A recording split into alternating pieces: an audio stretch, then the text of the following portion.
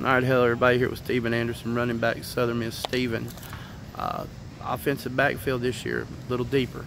Tell me, what's it been like fall camp, being able to work with, you know, at least 5 guys deep at the running back? Is that different for you from last year? Of course. Of course it's different. I mean, we got a lot of guys, and we got a lot of guys that can run the football very, very good. So it's competition every day. But I mean, as football players, that's what you want to do. You want to go out there and compete every day, and we definitely established that in the backfield.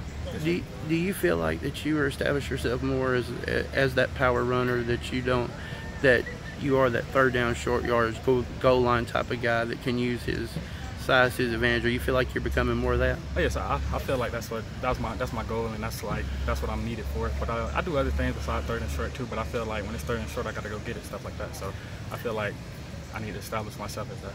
Offensive line, a lot different this year, a lot deeper. Have you noticed the difference in camp so far? I mean, the offensive line getting better and better each day. I mean, they starting to open up holes big as I don't know what to tell you. Yeah. So it's going pretty good. Well, Steven, we appreciate it, my friend.